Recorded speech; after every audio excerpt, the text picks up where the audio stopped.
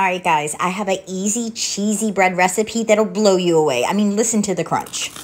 Ah, it's the perfect mix of crusty and cheesy. Amazing, right? Let's make it. First, you're gonna get a loaf of bread and cut all of your slices so that it's still connected at the bottom, kind of like a fan. For the olive oil mixture, you're gonna combine all of your ingredients, which are listed below. Then you're gonna whisk and brush in between each slice of bread, adding tons of extra flavor. Now for the cheese, it only called for mozzarella, but I'm a pepper jack fanatic, so I added a slice of that in as well. And make sure you tuck it all the way in the bottom.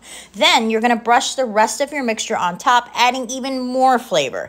Okay, I'm officially drooling and it's time to get this baby in the oven. 400 degrees for 20 minutes or until brown and cheesy as heck. Guys, you have to try this recipe. It's so good and so easy.